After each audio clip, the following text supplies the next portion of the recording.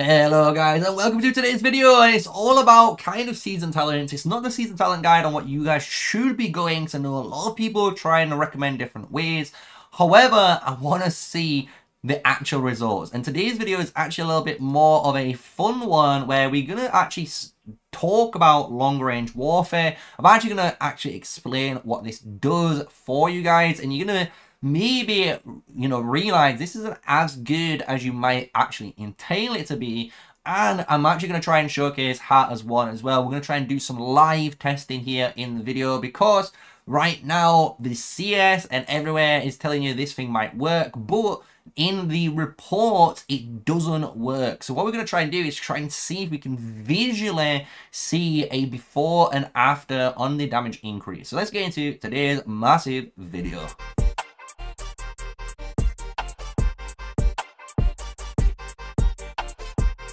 Hello guys, yes, smash a like on and subscribe for more daily videos with me, MrSneakyy, the one and only, and we're here talking about talents, more specifically the two archer ones. Both of these guys are in the sus zone today, and I'm going to try my best. As you can see, I've already got it unlocked here, but I do have footage of me before this and activating it after, right? So we're going to go over that, and what we're going to be basically discussing is how this actual talent works, because currently it is bugged in the report, shall we say, meaning you can't physically see the 1.5% increase. And what I believe is happening is a pretty simple one. I think each unit that you're going to have gives you 1.5%, and that's for actually each unit, meaning if you have 4 units out, all 4 units will have 1.5% additional damage. Not if you have 4 range units out, you'll gain, 4.5, 6% extra damage for all of them, because you're fielding 4 ranged marchers. That's the way I am interpreting it, right? So let's go into the footage first. We're going to talk about Heart as One's gameplay side first, and then I'm going to go into more onto the long range warfare, because this one's going to be the bigger one, where I think I'm going to have to do a lot more testing in the later stages of the video, which you're going to see. And here we are. So this is basically some footage that I had earlier before I was doing all of this, so I could showcase you guys, look, I'm testing this out. So this is before I activate Heart as One. So the Heart as One isn't being activated. I've still got obviously the 3 talent points outside, and the way I've been trying to figure out how to test this, because again, you can't test this in the report system. The report system doesn't showcase this. So the way I'm trying to do it is basically showing a before and after of this with at least one of the marchers out.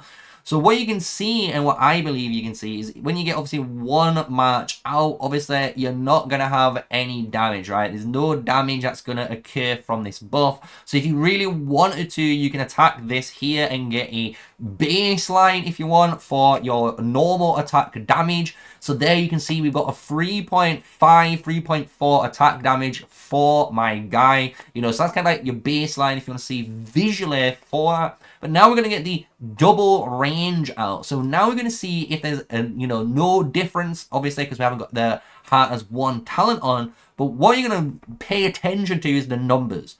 So at the moment, we're hitting 4.9, and it's going down already to 6.7, 4.9, then 4.725.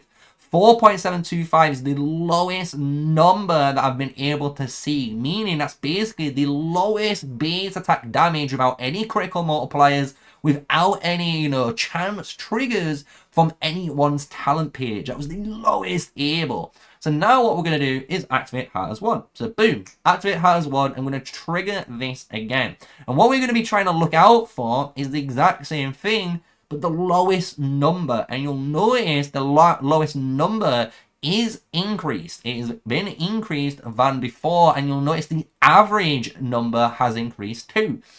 So when we're going into this now, you'll see the lowest number is there, 47.92. So we gained basically around 60 extra damage on the lowest ever attack, But you'll notice the consistency of actually hitting more 4.8/4.9 damages. And that is because you can imagine if we replay this little bit of combat, because we have 1.5% extra attack now on our marchers, the talent pages we have also scale that the tiniest little bit extra compared to before. So that's why you're going to see more damage numbers and higher damage numbers more consistently, right? And the thing is, I do bring out 3 marchers straight after this, but the problem is, as you can imagine, I know you guys are going to comment, so save that comment, right? But you'll notice that I bring 3 out to see if I get even more damage out onto a march, right? And the thing is, I was expecting if I was going to get, you know, 4.5% extra attack on all 3 of these guys, I'd get some really big numbers. But the problem is, that's not true. I actually received very small number changes. Let's just say that. Obviously, you will notice we are attacking with a 3rd march here, but you'll see what I'm saying. For 4.5% extra attack, you will be expecting to be hitting way more damage there. We've got 4.5 at 2, and now we're consistently hitting at a 6.1, 6 there, 6.1, and that is basically the minimal. So with obviously our additional marching, we was adding basically 2k extra damage, but it didn't feel like more. Do you know what I'm saying? And that's the problem. I think the way, and we go back into the main, you know, game now, and we look about hearts as one, the way I believe this is working is pretty simple. Each one of your units, that's a ranged unit that you get additionally over, you get 1.5% onto those units. So that means if you've got 4 units out, only those 4 units will have 1.5%. You won't get 1.5% and then, you know, 3%, 4.5%, 6%. I don't believe that's how it works. Obviously, we're going to wait until they fix this. Obviously, we need the patch that might come, and when that patch comes, or when maybe the devs tell us, obviously we'll get better information. But as of now, this is the only way anyone can realistically test this thing. So I hope you guys just appreciate just the showcase that, look, I am trying my best to do what I can for you guys. But what we're going to do is talk about, obviously, the next big elephant in the room. That is long range warfare. Right, so long range warfare. Let's talk about it before I unlock it, because it is going to come to that time and I'll explain why. But this is a very big deal. A lot of people are up in air about this, because I have honestly got some people saying this is the most broken talent in ranged assault.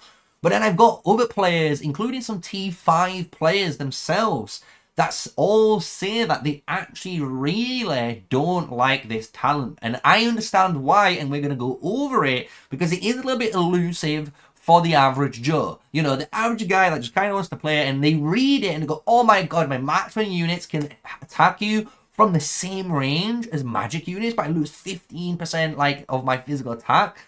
But it's your base physical attack. And this is the big thing that you need to understand. And I'm going to explain that first, and then we'll showcase the gameplay after, right? So what we're talking about when we're going into base physical attack, what that means is if we go into our ballista factory, we can actually click onto our little eye icon here, and you guys know obviously this gives you the information on the ballistas, which is great. And the cool thing is, no matter what, even if you don't unlock the T5 units, you can still see beautifully their stats. And the base stat of any unit is the black text. So the black text of this physical attack, so 341, is your base physical attack. What that means is, if we look at any of your heroes, like obviously, let's just say our Syndron, you know, Syndron, everyone knows, right? We get our increasing their attack by 20%, right? This is increasing our attack bonus by 20%, you know. This is HP bonus and stuff like that. So these numbers are, as you can imagine, including your research text. If I go all the way into my research, any of my extra HP buffs, you know, all my percentages I've got here, all of my percentages I've got in my magic unit attack, or my marksman unit attack and marksman unit defense, all of these percentages you're seeing now, that is the green number. And the green number is obviously calculated from your base number. So if you can imagine, if you now have 15% less base attack, that means your actual overall calculation for your damage build is a way lower build than you imagine. 15% base is a big deal. And I know this, and a funny thing about it is, we can go onto the internet here, and there is a great little page called Calculate Me, and you can type in 15% less than and whatever the number. And here we have 452, and that is, as you can imagine, the attack stat for your tier 5 unit, 452. So now we can work out what obviously our base attack would be lowered by. And as you saw in the previous screen there, it was 384.2. So now we have lost, yes, we have lost over 68 attack base. And that means then our actual attack, if you look at it in maybe as a T5 player perspective, you have 384.2 attack.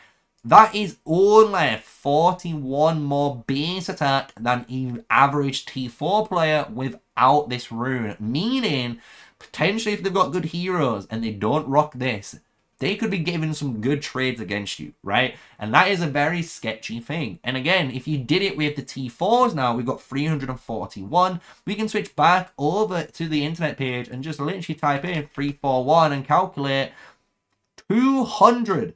And 89.85. And obviously this number, the 15%, is going to feel better for the T4 player, because why? When we compare this to the magic unit, and this is the kind of like the big thing with the T4 player, yes, we go down by 60 odd points again, but when we compare this to the magic unit that we will be fighting against, they only have 220.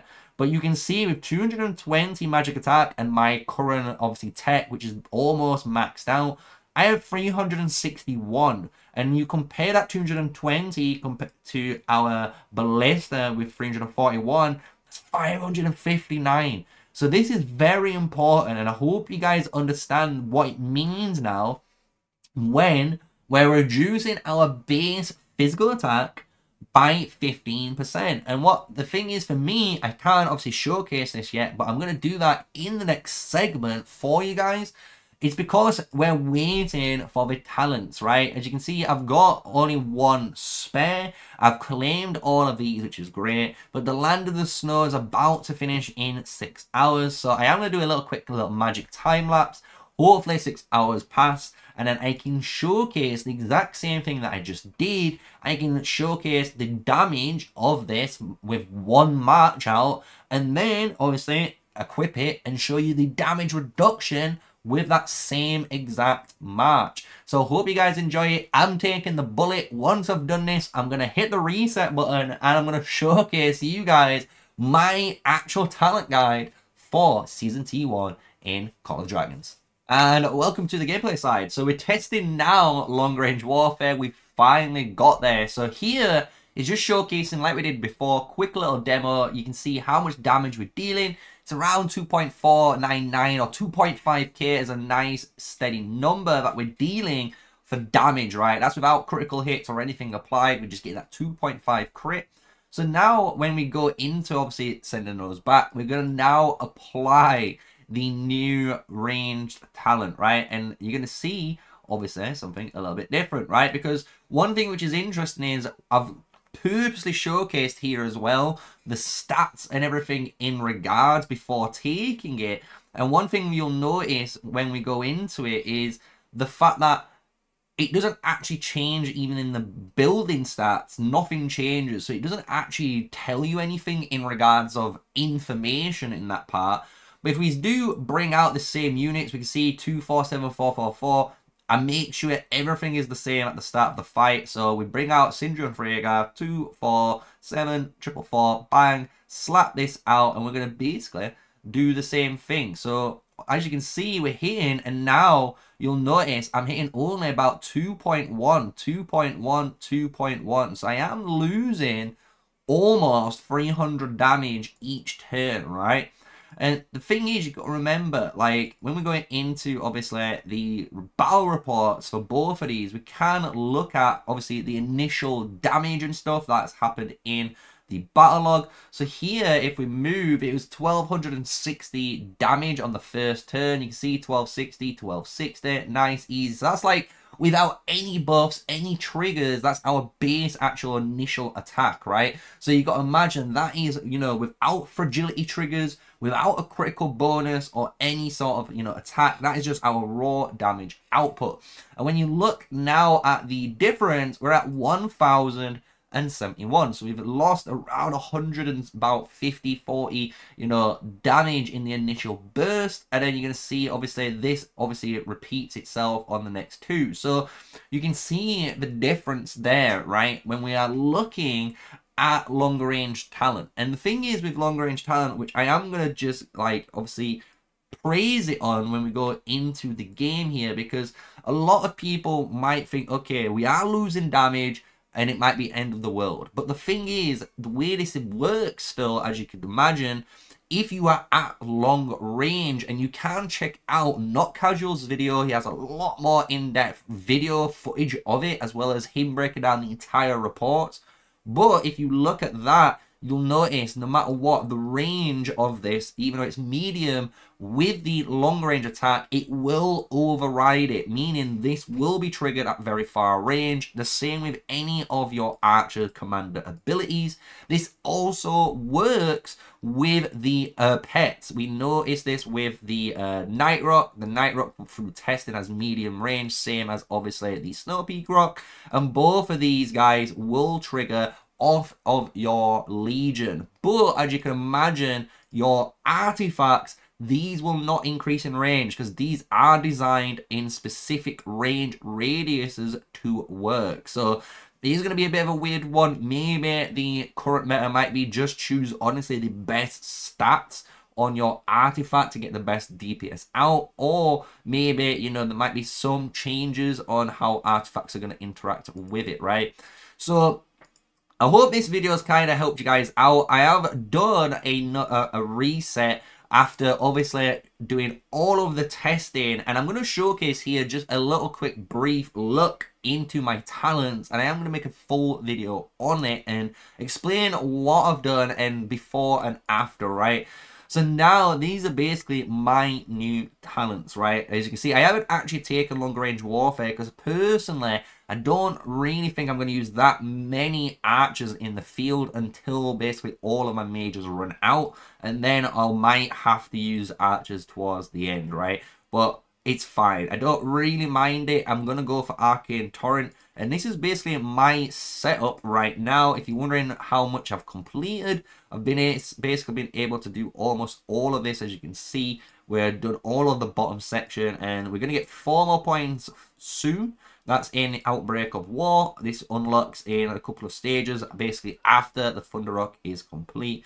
But yeah, man, it's been a fun ride with obviously seasonal testing. I'm going to make a full guide on it and hopefully explain my thought process on it and give you guys actually a few different options on what we can do when it comes to actually, you know, what talents to take, right? So I hope this video helps you out. A little bit of Hearts as 1 testing, a little bit of the long range warfare, what I was able to do. And obviously, if you want a little bit more in-depth video, especially on the long range warfare, honestly, check out another content creator, really good, starting to become really good friends with on FS, and that is Zoraz, or aka Not Casuals. Really good video on talking about this one specific talent. So with all of that, guys, and that shout out, you know what to do. Smash a like, comment, and subscribe, and tell me what you thought about today's video. And until the next one, stay safe, guys. Stay sneaky. Peace out.